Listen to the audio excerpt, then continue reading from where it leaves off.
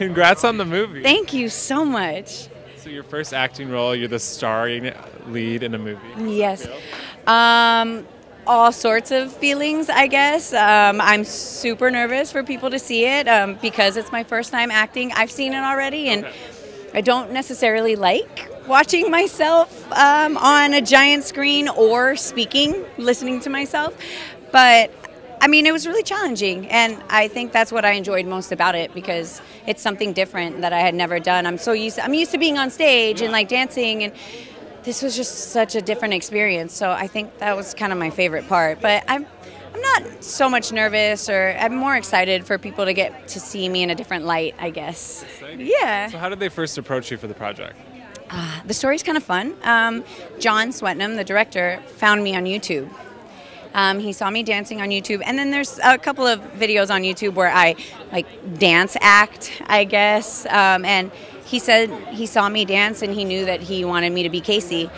And I mean, that's my story. Yeah, he called me and said he wanted to meet. I was in Vegas at the time, and I had a day off. I flew in to LA, met with him, and you know, I had to go through the auditioning process just like everyone else, but I knew that I had John behind me and pushing for me, and I think that even helped me because I don't think I would have gone through with it if I didn't have his support. So I guess he had faith in me, and he saw something in me that I didn't see in myself. That's awesome. Yeah. So how did you prepare for the acting? Because obviously you've got dancing on lock. Yes. It was so different, but I met with an acting coach, and he was just amazing. He really helped me figure out how to act without looking like I was acting. So that was really my prepping. It was just with an acting coach, and memorizing lines weren't really that hard. I like to memorize songs a lot, and so yeah, and like even like my favorite movies I can quote, you know. So like Mean Girls, like I know every line to Mean Girls. So I guess that's like, you know, that's the easy part. But it was hard to figure out how to feel things without acting, looking like I was like trying to feel them. So, but that was like my prepping process, I guess. You know, you're gonna be a big movie star. Yeah, well, you know, we'll see where it goes from here. This is a really good stepping stone for me, though, and I never even thought I wanted to act until I started, and it's definitely a newfound love for me.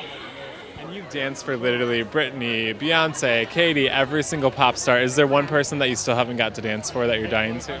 I have never danced for Janet, I guess. I would love to dance for her. I mean, she just seems like she loves what she does, and that's the best thing about working with an artist is if they're excited about it, about the project, then it makes you more excited about it. And you know, some people who just kind of like go through the motions, you're like, well, I guess I'll go through the motions with you. But Janet seems like she's like just so on it, and she like loves what she does, and I feel like I would love to be around her energy. What pop star were you most shocked that was like the nicest or different? To be honest, Neo.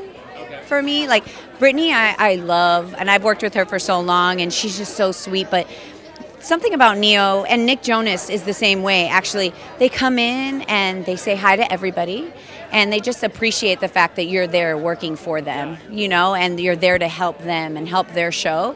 And that's so important. As a dancer, you go in and you as a dancer, you do the most work, like physically, and you're just like there and you put in the most hours, and to feel like somebody appreciates the fact that you're there and working for them, it's so Neo and Nick Jonas were like my faves. Is it hard to keep your cool with Nick Jonas there? Because I feel like I'd be freaking out. You know what? He's so shy and so respectful of like, because he has girl dancers and we're like all in like little like underwear and bras and dancing around in heels, you know, and he's just so respectful, and like, so I don't know. I didn't really freak out because I thought maybe he'd kind of be more of like a like machismo, like, yeah, you know. He's so not, and so it's so much easier to be around him and not feel uncomfortable. Yeah. Yes. Yeah. It's a safe working environment. Yes, it is.